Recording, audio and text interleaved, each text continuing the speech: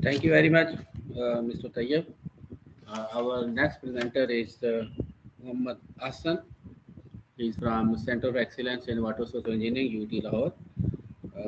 Muhammad Ahsan will present his paper title is Modeling Glacier Lake Outburst Floods Impacts on Shigo Hydropower Project and Settled Area.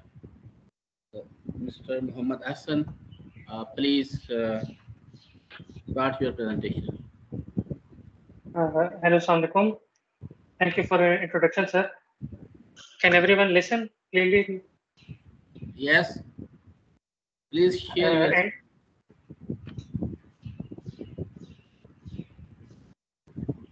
Can you share uh, your screen? Yes, that's it. is it okay, sir? No. Yes, it's okay. You go ahead. Respected senior professionals and fellow members, Assalamualaikum. I am Muhammad Hassan, and I am a student from Center of Excellence, UT Lahore. My brother is Dr. Kaleem Sarwar, and my topic is modeling glacial lake outburst impact flood on Shogasan hydropower project and settled areas. Coming towards the introduction, as we all know that climate change impacts huge mass losses and imbalance of glaciers around the world, especially within the last 2 decades. Downstream communities and infrastructures are already affected by unpredictable and huge glacial lake outburst spreads.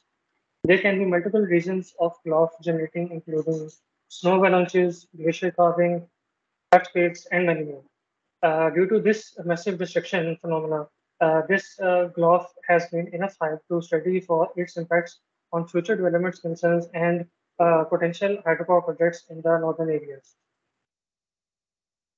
Now, the problem statement.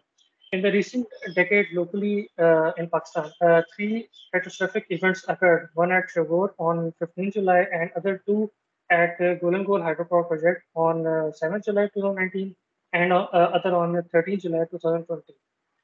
The effects of these GLOFs on settled areas and potential hydropower stations can be catastrophic as these floods can have higher flood levels even beyond the estimated 10,000 written period floods. The numerical modeling of these GLOFs, predictions, and consequences have not been given such attention in the Chitral division, that is the Hindu Kush belt of Great Hindu Kush Karakum Himalayan range. Therefore, its impacts are the key area of interest in this study. Uh, Three objectives were to be known. The first one is the development of 2D GLOF generated flood routing models through each lake. Second one is impact evaluation of GLOF events on settled areas downstream to each lake. And the third one is impact evaluation of GLOF events on the proposed hydropower project, that is Chogosan project. Now, coming towards the study area. The study area is located in according to these coordinates. The Shogosin Hydropower Project is located on the Lepko River, which is the right bank tributary of Chitral River, and further joins the Misturi River 6 kilometers upstream to the Chitral city. Shogosin Hydropower Project is proposed to 37-meter high CFRD dam that will contribute to 132 megawatt to the national grid. According to the study of climate change risk and vulnerability assessment study center in Islamabad 2018, they predicted that 9 prevailing lakes will can have potential GLOF scenarios which can affect the downstream communities and infrastructure to the project. These are the data collected from the GCIS study.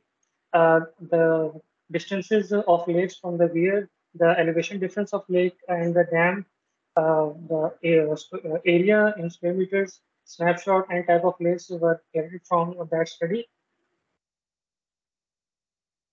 Uh, Now, at Golden Goal, as I have explained earlier, at Golden Goal on 7th July and on 13th July 2020, already a GLOF event has been occurred. First, we have validated our GLOF study on Golden Goal and then reproduced the same methodology on Shogose. You can see in the figure that two locations of the hydropower projects and the prevailing lakes it is showing. nine lakes from Shogusin and one lake from the Golangol. Now coming towards the estimation of discharges of lakes, the empirical equations have been used in this study, which were given by given by a quick frequency for the mean depth of the lakes. Uh, they have studied 100 lake basic parameters of for mean area, depth, and volume variances depending upon the geography and topographical surveys. So they have predicted this equation, empirical equation for mean depth and for peak discharges. The study was used by Evans in 1986. It is a simpler study for measuring the peak discharges from all lakes. For validation of model of Golem-Golgolov, these are the results from by using the parameters by using the empirical equations presented earlier. As GLOF is a highly unpredictable event, leaving no exact measurement of how much percentage of lake will burst. For that, we have taken three scenarios: 20% lake outburst, 50% lake outburst, and 100% lake outburst, backed by these references. After applying the lake data into our study area, we have came down to these results on the discharge volume from three scenarios and peak discharges from three scenarios. The graph is showing the maximum discharge and discharge volume through each scenario. Now coming towards the methodology. In this study, I have used HEC-RAS 6.0 because of very less data usage. In HEC-RAS 6.0, first of all, we have to give the projection to our project. Uteland 42 North Zone was selected as as both the projects Golagol and Shogoset was in this area. After that, we have given the terrain data. In terrain data, we have to give digital elevation model to HEC-RAS. For that, freely available 30-meter dam, SRTM dam was used for data for 2014 data. We have also the option of Allos Pulsar satellite data, which was of 12.5 meter dam, but that data was for 2009 data, and that was why it was ignored. But still, a comparison was made in our validation model. And physical drone cost 70 to 80 per square meter. For that, we have ignored this. Afterwards, we have to format our 2D flow area. For that, we have selected suitable computation mesh so that for our running of for the stable running of our model, our Coron number should be less than 1. Mannings were used for three scenarios as 0.05 for 20% lake outburst, 0.04 for 50% lake burst, and 0.03 for 100% lake outburst. These Manning values were recommended by Chow's recommended value for mountainous streams with no vegetation, and also recommended by this reference. The boundary conditions, inflow hydrographs were used as upstream boundary condition, and normal depth was used as a downstream boundary condition. No initial condition was used just to predict the flow of inundation for our study.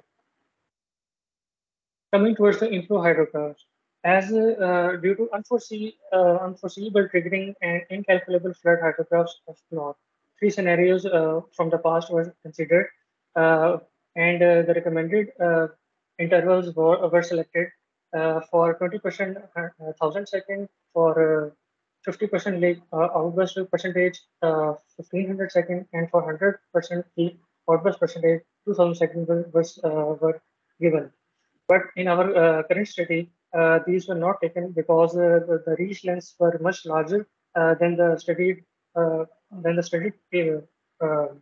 references, and also by applying these hydrograph intervals, there were no breaches of most lakes, including in Golangol and for Shogasan. So for current study, we have taken these three hydrograph intervals: 1800, 2700, and 3600 seconds. Hydrograph trend is used as triangular shape that is rising linearly up until the peak and after decreasing linearly to zero qnix. References were given. These are backed by these references. And by the comprehensive block study by Fishner in 2020, we were sure that Golden Lake was busted and eroded channel, uh, uh, and for that, in our validation model, it is taken as 100% lake volume drain. Now, these are the images of for showing the for the developing of 2D flow area at Golden Goal, which is the validation model. You can see the at the downstream there is the inflow boundary condition, and at the top we have outflow boundary condition. VS locations are given and flow directions are shown, and for computation points, 20 meter by 20 meter computation mesh was selected. Now, after running and giving the inflow hydro condition and outflow boundary condition, these were the simulated results.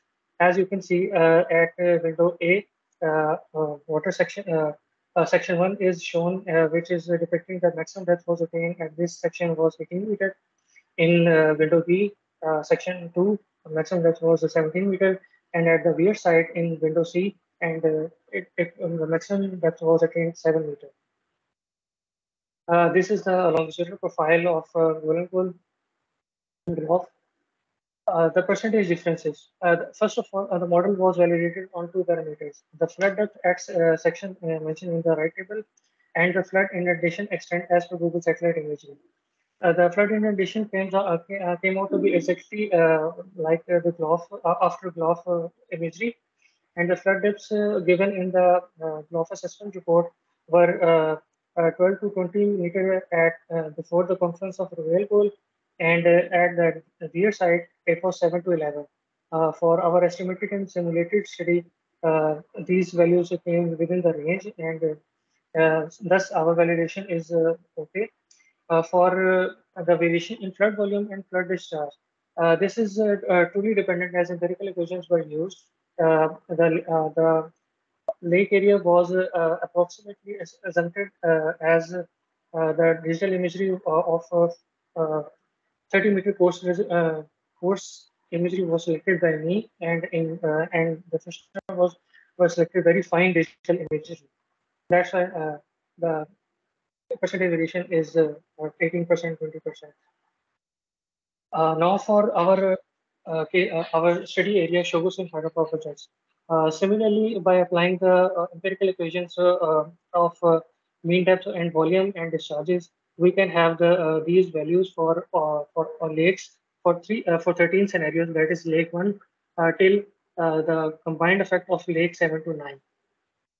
The red highlighted tests are because these are the peak discharges beyond the estimated of 10,000 return period floods.